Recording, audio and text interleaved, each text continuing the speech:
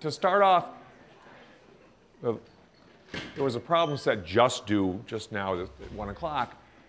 There's officially on the schedule, there's another problem set due next Wednesday. But realistically, I'm not going to get to material that I want to cover in time to make that problem set doable, the one I've got in mind. So you're the first, I'm not going to have it. Okay? I mean, I know this, oh gosh, you're so disappointed that so problem set 6, the 6th one I'll postpone until after the test. You've got a test to prepare for anyway. I mean, they're good, it's good news, bad news. It gives you, the problem sets are supposed to be preparing you for the test, but take the old exams to prepare for the test. That's equivalently good.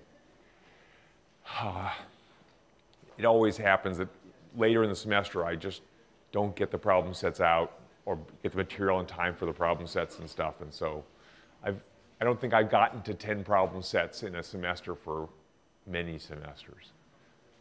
Ambition fails. All right, so where things are, and I really want to finish up electric power distribution since we sort of have ended up accidentally majoring in that topic.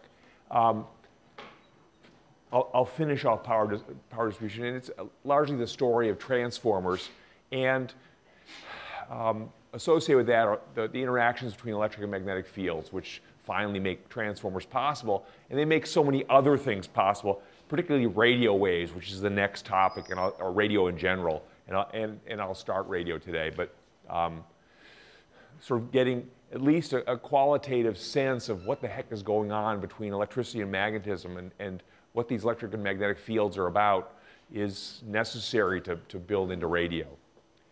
So, sorry. What I have done to date is give you some idea of how a transformer works, but let me just finish the process. The transformer moves power from one circuit to another, and it does this electromagnetically. It does it by taking advantage of the relationships between electric and magnetic fields.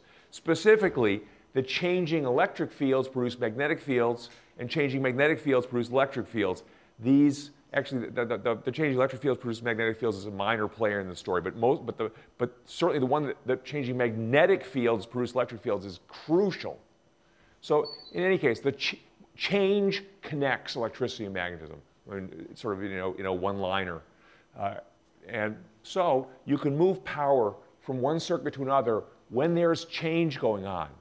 Why harp on that? It's because transformers don't work with direct current, or at least the simplest of the direct currents. If you connect a battery to one of the coils of a transformer, I'll remind you, a transformer consists of 2 coils of wire at least that share the same magnetic environment. In fact, the same electromagnetic environment. If you try to move power from one circuit to another, those coils being parts of separate circuits, and you're moving the power that's coming from a battery, you're in trouble. Why? Because, and this is a drawing of it's sort of a cartoonish drawing of a simple transformer.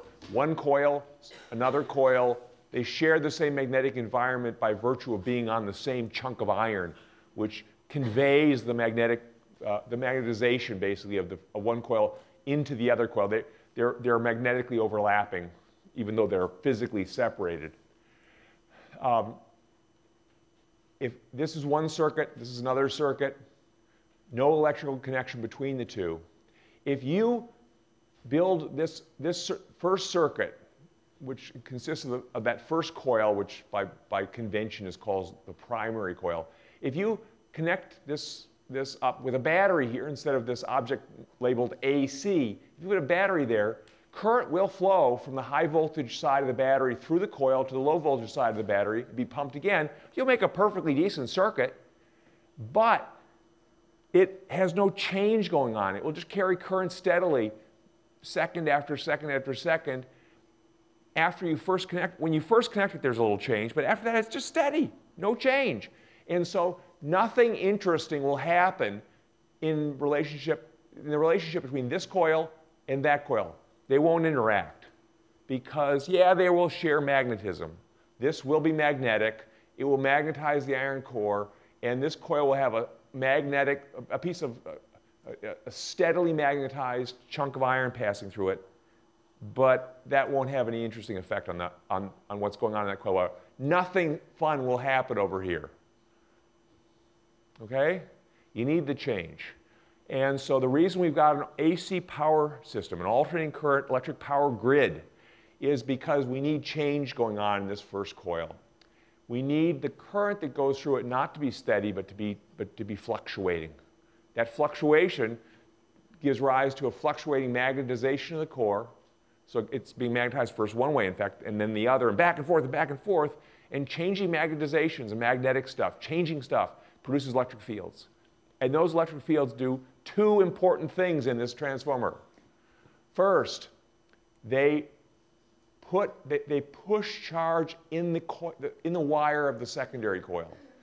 That the charges that are living inside that say chunk of copper would just sit there doing nothing if it weren't for electric fields. But because the magnetization of that core is whipping back and forth, there is an electric field created by that changing magnetic field, and it pushes the charges in the secondary coil. It pushes them first one way and then the other as the fluctuations keep reversing.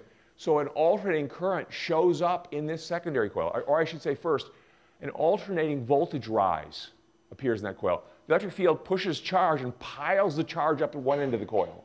And then it pushes charge the other way and piles the electric charge up at the other end of the coil, alternating back and forth. It's creating an alternating voltage difference between the two ends of the coil. And since there's a light bulb connected to those two wires, that alternating voltage difference pushes charge through the light bulb and lights the light bulb up. So this becomes a source of electric power even though it has no battery in it, and it provides power to the light bulb. So you're okay with that? I'm just, here just rattling along. Yeah, thanks. Woo, question, yay. In this particular drawing, it's a great question to remind me that this is why questions are important, right? So Jesse's question is, why does the secondary circuit have a lower voltage than the primary circuit? Because there are not very many turns in this coil. The convention is to refer to them as turns. I mean, it's long-standing convention in transformer land. This has very few turns, which means that there is an electric field here, but it doesn't have very far to push on the charges. It pushes them actually. It's a weird electric field because it goes around that chunk of iron. And it pushes the charges, and they get moving, and they begin to move in the direction they're pushed. So the electric field is doing work on them. They're moving in the direction you push them. So remember work, force times distance in the direction of the force? Like the electric field is doing work. But it's only got 1, 2, 3 turns around the magnetic field in which to do the work. Not very much distance. So the charges come out having accumulated a little bit of energy per charge, which is to say a little voltage. So this device here, this secondary coil, because it has so few turns, develops a little voltage rise between entry and exit. A couple volts. And if you put more turns in that coil, you'd get a bigger voltage rise.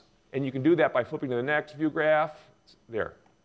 If you put zillions of turns in that coil, what do I have here? 300 turns instead of 3. There's 100 times as much distance here to travel in the direction of the electric field, and the charges accumulate, each charge accumulates 100 times as much energy. So the voltage rise in that mini-turn coil is much bigger. Yes? Say? In both cases, are the number of charges passing the same? The answer is no. And so another good question. And to show you why, let me go back to the previous one just because I can see the turns better. There's a question I'm not going to. There's a second effect of that electric. There is a second effect of that electric field. It's produced. The changing magnetization of this core is producing electric field. That was the start. That electric field does positive work on the charges in the secondary coil, and it does negative work on the charges in the primary coil. It affects the charges in the primary coil. So this primary coil is carrying current first one way and then the other, and magnetizing the iron first one way and the other. But that magnetizing the iron first one way and back and forth, that in turn affects the charges in the current. It's a weird, the charges in the current they do something, they magnetize the system, and that something comes back at them and pushes on them and sucks energy out of them. Right? Because they're living in the same electromagnetic environment as the secondary coil. If the electric field does something to these charges, it ought to do something to these charges, and it does. And what happens is, whatever energy, or actually, power is a better word, whatever power is developed in this coil and used to power that light bulb, that power is extracted from the current in the primary coil. Energy is conserved. There's a name for this, back induction. Yeah, it's a name that escapes me at the moment. But all the energy or power that's being sucked out of the secondary coil is extracted from the current in the primary coil. Okay? So if you allow 1 ampere of current to go through this with its little dinky voltage rise, well, what did I say, 12 volts.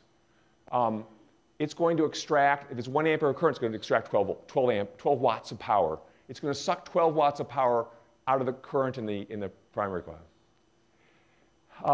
If you go to the next one, this crazy many turn secondary coil. In this case, if there was 1 ampere of current going through that, it would provide 12,000 watts to that neon sign. It would suck a huge amount of energy out of the primary. It needs 12,000 watts, and that would mean, what I don't want to do is get too much into the details of the current flowing in the primary, but the energy, so this transformer would suddenly need to draw a whole lot more energy out of the primary circuit in the power company. You don't get something for nothing. The physics works out, the nature. So that means that the more turns you have in this coil, either you're going to be drawing more power from the power company to deliver the same current at higher voltage in the secondary, or you can have the current's going to be less. So typically in transformers, along with this transformer being a step-up transformer, its secondary provides a very big voltage rise, it typically handles only a little current. Why? Partly how the thing's structured and the wires are thin, but partly because if it delivered a large current at that giant voltage rise, which is possible, it would be a very high-powered transformer. It would be drawing a huge amount of power from the power company. And this guy, as I flip back across that question, this guy can draw a lot of current without extracting very much power from the power company. So these are typically high current transformers. High current, low voltage. You sort of get one or the other. You get high current, low voltage, or you get high voltage, low current. If the product of those two gets too big, now you've got a very high-powered transformer. It's moving a lot of power. And it's possible, but not, it involves bigger structures and stuff. Is that sort of okay? How does the transformer make this all work out? It turns out that since the electric field that's produced by the changing magnetic field is affecting both coils, the electric field develops to the strength at which it increases in strength until it perfectly extracts all of the energy from the charges entering it. It extracts them electromagnetically rather than turning them into thermal energy. It pushes the charges backwards and slows them down and lowers them energy, and it delivers them out the other end of the wire, the other end of the coil, having had all their energy sucked out. And it sends them back to the power company at low energy. So this coil doesn't get hot in principle. The current going through it loses energy not to heat, but to the electric field that's present in the transformer and that is also serving to add energy to the charges in the secondary coil. The charges basically are gracefully, energy is gracefully taken out of the charges, and they leave with less energy than they arrived, having transferred their energy amazingly through the electromagnetic system into the other current. And that's about as clean as I've managed to say it. And the fact that the two coils, in this case, they have different voltages because of the different number of turns. They have different voltages because different number of turns. If they had the same number of turns in the primary as in the secondary would become a source of electric power at the same voltage that is delivered to the primary. So this is a 120-volt circuit. This would be a 120-volt circuit if they had the same turns. What else is true about this situation? There's a beautiful magnetic cancellation in there between the magnetism of the two currents, but I'll leave that in the book. It's one of those, as an aside, people who write physics texts, and I've noticed this, certainly myself and other people, there's several audiences that we address, that's natural to address. One of them is you all, which often gets set aside. The other one is other faculty, and the third is ourselves.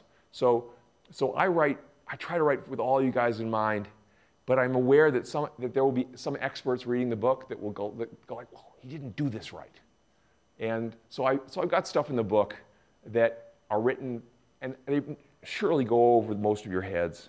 And I can't help myself, in part because I'm writing, because I want to guess I prove myself to some of the other faculty members who read it somewhere else, whatever it is. And the other thing is I write for myself because it's so cool that there is this weird magnetic cancellation between the magnetic fields of the two currents and those two coils. It's so cool. I have to write about it.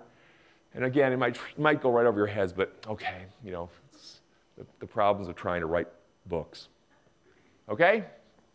So, what should you be aware of here? That really power is moving from the left circuit to the right circuit by way of this electromagnetic interaction, which is itself complicated, and I hope you get some feel for it. And that you can do weird things, like if you change the number of turns in the secondary coil, you can rebalance, you can shift the voltage in the second circuit. At the same time, you end up changing the current. If the voltage gets larger, the current typically gets smaller, and vice versa, in order to conserve the transfer of power. The power consumed by the primary, received by the primary, is handed off perfectly to the secondary. That's most of the story. Any questions? Any other things you're wondering about? Having said that, then, I can come back to the real, where's this all going to? It's all going to the fact that you can move power around between circuits and therefore take advantage of different relationships between current and voltage that are appropriate for the current part of the electric power grid. To remind you of the original problem was this, that if you try to provide power to a light bulb that's very nearby, things are easy. It's not, no big deal. You can have a low voltage battery providing a large current to the light bulb. The light bulb extracts energy from this large current. It's a small voltage drop here, so each charge doesn't deliver very much energy, but there's so many charges, you get plenty of energy, the light bulb lights up. It's happy. Gotta be a little careful with, I don't know what's connected down here, before I plug it in and blow something up. On the other hand, if you've got a very distant light bulb and you have to provide power to it by way of a very long circuit, now you have some trouble. In this case, we're pushing charges into the wire at 12 volts, and they're fighting their way through that wire, which is not a very good conductor of electricity, and that requires a pretty strong push, pretty strong electric field. So you have to have a pretty big voltage drop in the wire to deliver the charges. So they leave here at 12 volts, but the arrival is only maybe 9 volts. And it goes through the light bulb, and you can't let the voltage drop all the way to 0 because you have to return the current back to the battery. So it comes out here maybe at 3 volts and fights its way through the battery down and arrives at 0 volts. So the result is there's only about 6 volts of voltage drop available to the light bulb filament. It doesn't glow very brightly. Any questions about this circuit? I mean, it's a basic issue in this whole story. So what are you going to do? Oh, is it really a problem? Well, the first thing you do is you can't work with a battery and transformers because the battery is a source of direct current. It will push current. You can connect it up as in a circuit with the primary of a transformer, but after a brief transition where the current begins, there will be no further change. The current will just run steadily through the primary of the transformer and will magnetize its iron, but nothing will change, and no power will move from circuit to circuit. So the first thing we have to do is we have to switch over to an alternating current instead of a direct current. So instead of using a battery, I'm going to use now a transformer that provides, I should say, a source of alternating electric power that can be described as having a 12-volt voltage drop. Is this wired up right? Yeah. Okay. Nothing seems to have changed, which is good. At this point, we're still able to light the local light bulb up nicely. The distant light bulb is still struggling. There's a problem still here. The situation is a little more complicated than it used to be. This whole structure here is sort of a secret. You don't really need to pay any attention to it. It's just my way of getting hold of 12-volt alternating current instead of 12-volt direct current. What's present at these two terminals here, with this all buried, I could put this in a box and hide it from you. What's present at those two terminals are, they have a voltage difference between them. And if it were a battery, from a battery, it would be 12 volts all the time. One will be, we could call it negative, or we could call it 0. And the other one we could call positive, or we could call it 12 volts. Same idea. It would just be sitting there all day. This source is weird. What it's got is it's got two terminals, and the voltage difference between them is alternating. It's going from the left one being high voltage to the right one being high voltage, back and forth and back and forth. And it's sinusoidal. It's following that trigonometric function as a function of time. Is that okay? Questions so far? You might wonder, what does it look like if it's doing this trick up and down? There are some things to point out. There are moments when there's no power, right? Zero. They're both at the same voltage. Nothing's happening. And then there are moments when they're separated as widely as possible, and back and forth and back and forth. How does that affect what's going on here? Well, it is totally true that the current in these wires and the light bulb filaments is weird. It's going first one way through the filament, and then slowing in effect to a stop, to truly zero. There's moments where there's no current flowing through those circuits, and then it reverses, goes back the other way. So the current in one of those wires, pick one. This wire, the current's going that way, then back and forth and back and forth. And there are devices that see current flow, and they would watch it go back and forth. Is that okay? A little more about it. The voltage difference between these two terminals, since it's not 12 volts most of the time, and there are moments at which it's 12 volts, what actually is it? It turns out that we start with the moments where they're equal, 0. One goes up, the other one goes down. How far apart do they get? Do they get 12 volts apart? No, they actually overshoot that. They go to 12 volts times the square root of 2. Okay, where did the square root of 2 show up from? It's there. It's got to do with the time average of the square of the sine function. It comes out of the square root of 2. It's a messy thing. But the point is that the voltage difference between these two wires goes to more than 12 volts. It goes more to like 100, it goes sort of to 17 volts. And then it goes back down to 0 and goes to 70 volts. And why would it go beyond 12? Well, to get a time average behavior that tries to resemble a 12 volt average difference. Since you got times when there's no voltage difference, those are loser moments. You got to go to winner moments where you got more than 12 volts between the two. And the sophisticated way of averaging it all out is this can be described as 12 volt electric power, but it does involve voltages that go beyond 12 volts. That is true also the power coming from the outlets. It's called 120 volts, but it's an alternating current it's an alternating voltage. It actually makes excursions to where the difference goes beyond 120 volts to about 170 volts. So if you grabbed in there at just the wrong moment, I would say the right moment, but it's the wrong one, you put your fingers in there, bam, there'd be 170 volts across your fingers. And then a little while later, you could do it again and get it another 170 volts, but they'd be inverted. Okay? The choice of how to describe the voltage and set it up is done so that this light bulb, which is an 80 watt light bulb, it obtains 80 watts from a 12 volt source. It also obtains an average, a time average of 80 watts from this source. It's pulsing a little bit. There are moments when this light bulb gets no power, but there are moments when it gets more than 80 watts. And if you average over time, which is fine because this is a very fast fluctuation, you get 80 watts on average. All right? So this is a source of 12 volt alternating electric power. It has this funny excursions in voltage, but it delivers power to simple devices like light bulb filaments and toasters and hair dryers indistinguishably from 12 volts of direct current from a battery.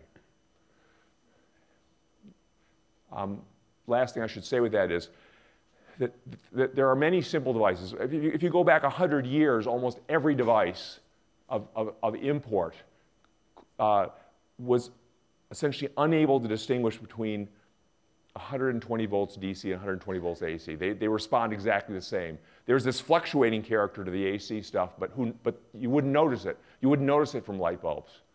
You wouldn't notice it from toasters, from space heaters, from various simple things. They just don't recognize the reversal of current. They don't care which way the current goes through them. It's dropping off energy. This is good. So a toaster can run off DC just as well as it can run off AC, as long as the voltage is the same. All right?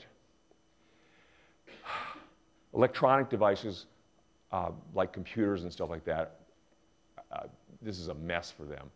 First off, a lot of electronic devices are very aware of time, even down to tiny fractions of time. And the moments in which there's no electric power present in an alternating current electric power system, those are nightmares for electronic devices. It's an eternity of no power as far as a computer chip is concerned. The computer chip is doing things at the billionth of a second time scales. It's adding and subtracting and moving stuff around in billionths of a second or sub-billionths of a second. And the result is that period in which the power goes to 0, it could earn you a Bitcoin during that time. Okay, so it's like totally crazy amount of time. So they need help. They need energy storage, which is another topic for the future. But the other thing is that most electronic devices are very aware which direction current is flowing. And if you send current through them this way, they work, and they send current through them that way, total disaster, nothing functional. So they have to undo the alternating nature of electric power to operate. And so all your computers and even the things you plug into the wall to charge your laptop or stuff, they contain two things. One are components that shift the voltage to the right. Typically low voltage is necessary to operate your computers. They're getting 120 volt voltage drop alternating from the outlet. They have to work their way down to lower voltages. They want more current, less voltage, and they do that by way of surprising, no big surprise, transformers. The other thing they have to do is they have to get rid of the reversal stuff. And they do that by way of diodes and friends of diodes. Diodes are like light-emitting diodes. I told you the other day they're one-way devices for electric current. In diodes, that's sort of light emitting diodes, that's sort of a detail. They produce light, that's what you care about. But the diodes associated with one-way devices, they're not about light. They're about trying to make sure the current always goes the same way. They're the one-way signs of electric world. Okay, so we're still stuck. We've got an alternating current source, alternating electric power source, which that's okay, but it's not doing anything for us. We're still having trouble lighting the distant light bulb. So what do we do? If we take the electric power available here as a large current at low voltage, we move it. We move some of the power to a second circuit in which the voltage is high and the current is small. So we'll do that. Something is burning up here. That guy's burning up. It's starting to smell. So you're like, wow, somebody's having lunch. And it's like really nasty.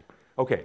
If I pass out, it's because of that. Now I got to be a little careful about wiring this up. I'm going to wire the whole thing up, otherwise I will probably shock myself. I'll do it like this. This ought to work. So I'm building a system that actually has 3 circuits. Right now, this is a system with 1 circuit. The power source and going immediately to the light bulbs. The 2 light bulbs are operating in principle in parallel. They're sharing the same current. The current goes into this light bulb and comes back, but it also, part of the current also goes all the way across the room and to that light bulb and comes back. But it was just 1 circuit. I'm making now 3 circuits. And I ought to do this right. Let's see, this guy's right, that guy's.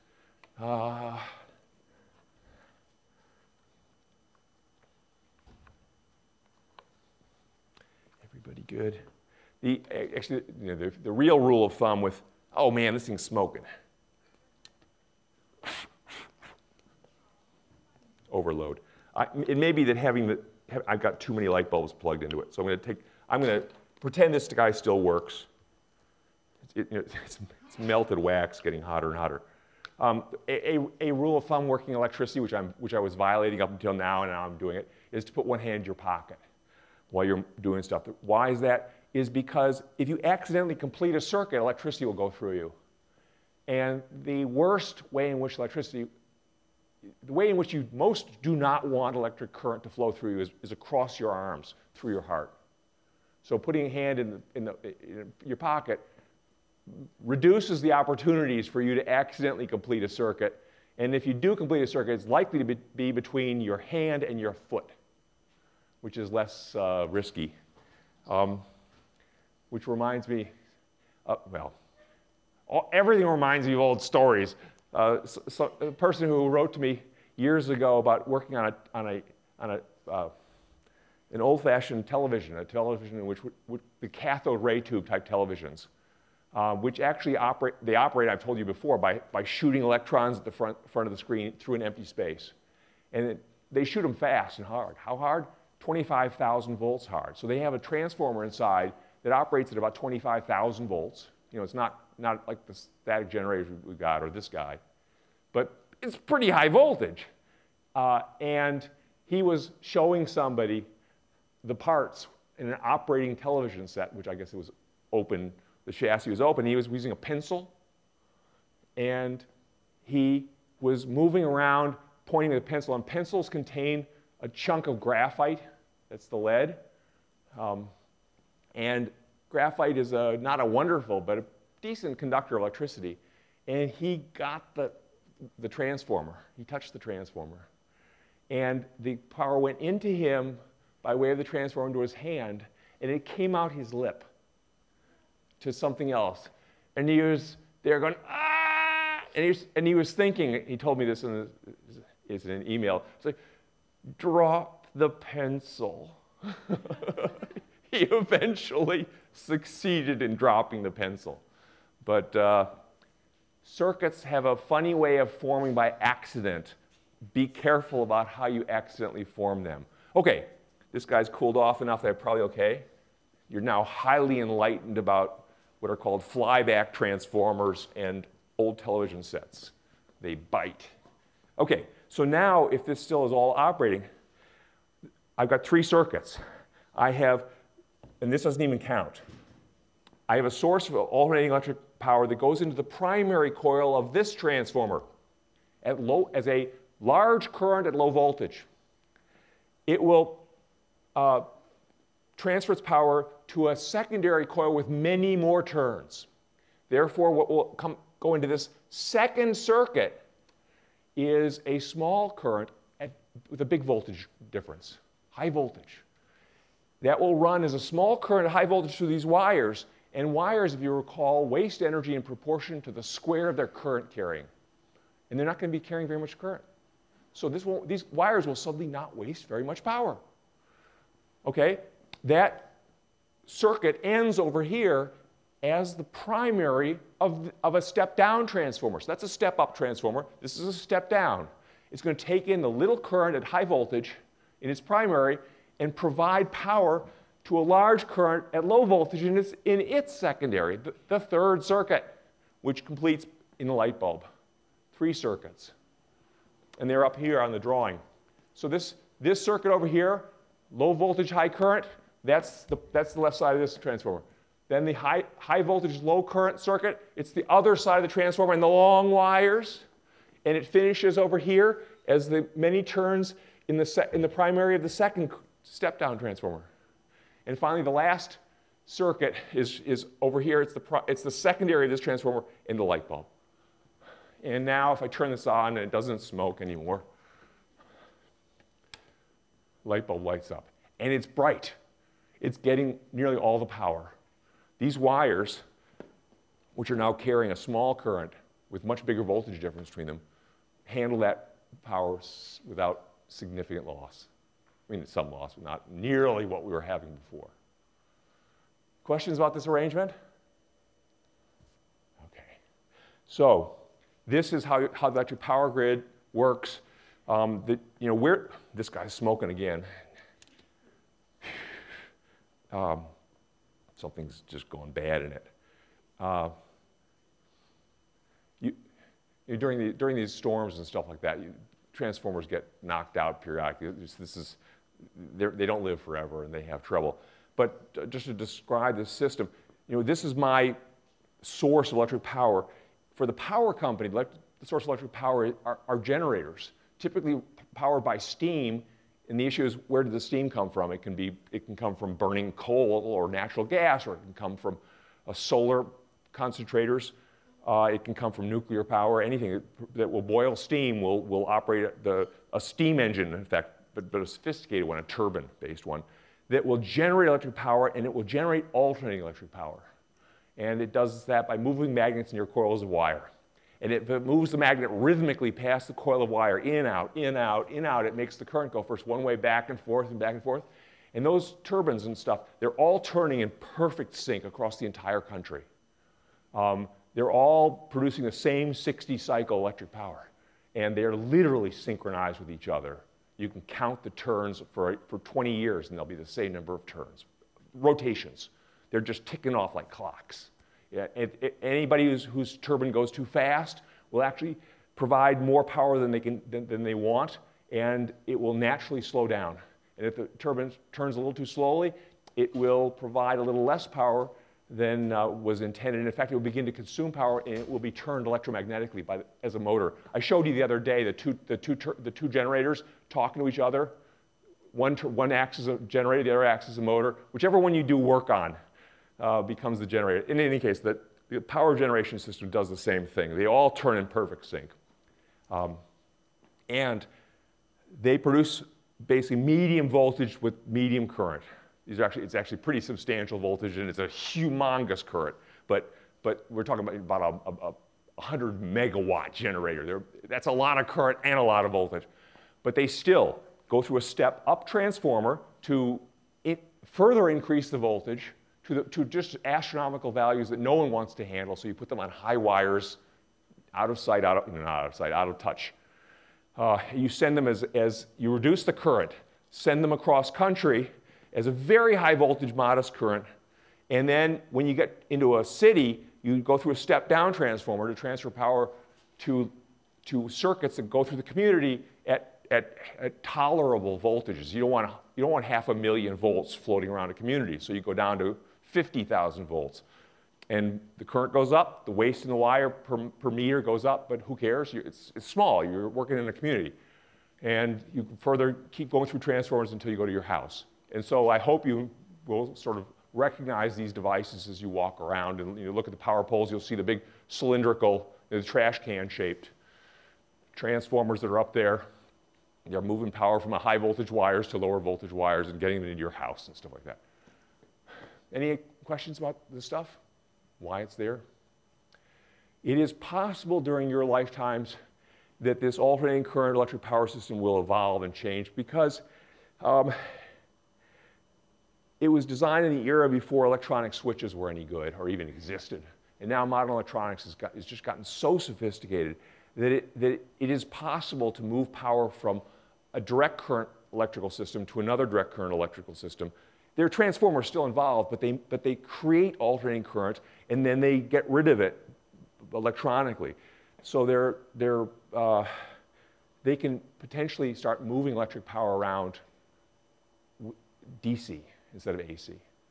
Why is that an advantage? Well, the pulsing nature of AC is a nuisance, in part because there are moments of no power, and also the voltage excursions exceed the nominal value. So these wires, the voltage coming out of electric outlet, there are moments in which it's more than 120 volts. It's 170, right? And those excursions test the limits of all the insulators and stuff like that. So it would be nice if you could really deliver 120 volts DC, you wouldn't have to make everything capable of handling almost 200 volts. You'd never be there. It would always be 120. It would never be up at 170. There are no moments like that. So the transmission efficiencies of the wires gets better. So you may start seeing DC power delivery in your lifetime. Anyway, long rants and raves. The last thing, just to remind you of this, just because it's fun, so this is a transformer. It's known as a Tesla coil, and it dates back to Nikola Tesla, who together with George Westinghouse basically created our electric power grid. And so he was all about AC and electric power transfer. This transformer system, it consists of two primary coils, secondary coil. The primary coil is 1, 2, 3, 4, 5, 6, 7, 8 turns of thick copper down here at the bottom. The secondary coil consists of probably about 1,000 turns of very, very thin copper. They're insulated from one another with varnish. It doesn't even look like they're insulated, but they are. And the secondary coil has the end of it's here. This is the end terminal up here. The base has its own terminal. It's a wire down here. It's connected to the ground, to the earth. And this transformer has no iron. These two coils do share the same electromagnetic environment by virtue of being wrapped around the same turf. There's no iron in there. Putting iron in there the sparks would go to the iron. It'd be a mess. It's very high voltage. So it's what's called an air core transformer.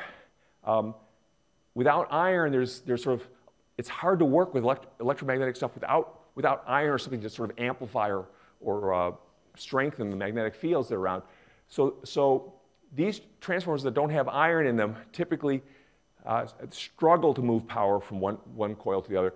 A solution to that is to increase the frequency of the alternating current. So instead of 60 cycle like we have in our power line, this operates probably 1 million cycles per second.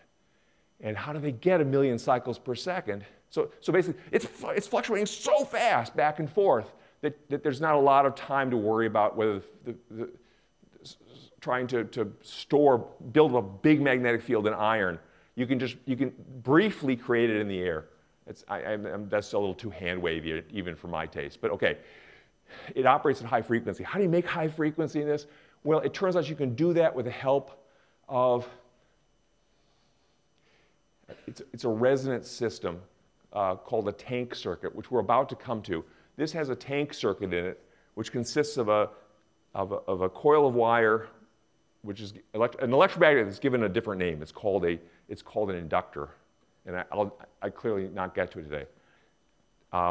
and an energy storage device or charge storage device. It's both, called a capacitor. I showed you a capacitor way early in the class when I made that big spark, that huge wampin spark with a screwdriver. That's a device that stores electric charge, positive on one surface, negative on the other, and with that, it stores energy. The main point is this has a system in there that synthesizes alternating current at very high frequency and runs current back and forth in this coil. This coil is actually the electromagnet of that circuit. And it is able to move power then from the primary to the secondary, and because the secondary has so many more turns than the primary, the voltage rise in that secondary is way more than the voltage drop in the primary. Even so, the voltage drop in the primary is something like 12,000 volts because it's operated off a neon sign transformer, which is itself a step-up transformer. So this is actually two transformers. They take power from the electric company. They already move it through a transformer to get dangerously high voltage. And I know from past experience as a kid, I had neon sign transformer in my own Tesla coil, and I got the worst bite I ever got from that transformer. So it's already dangerously high voltage, and then they step it up again by way of this air core Tesla coil. So when I turn it on, because I might as well turn it on, right?